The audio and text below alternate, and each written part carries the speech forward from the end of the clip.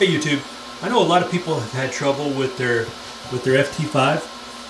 This melamine bed support flexes a little bit, so you have the possibility, like if I manually turn the Z-axis, let me turn the motors off. Motors off. I can turn this lead screw and see this side is a little bit lower now than this side. So because the motors aren't synced, they're two separate motors. So now the bed is a little bit higher on the right side than it is on the left side.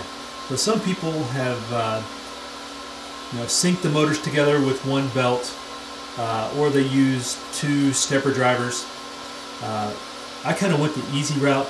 I printed out these stoppers, so it's a mechanical stop, and this will level out the entire bed mechanically.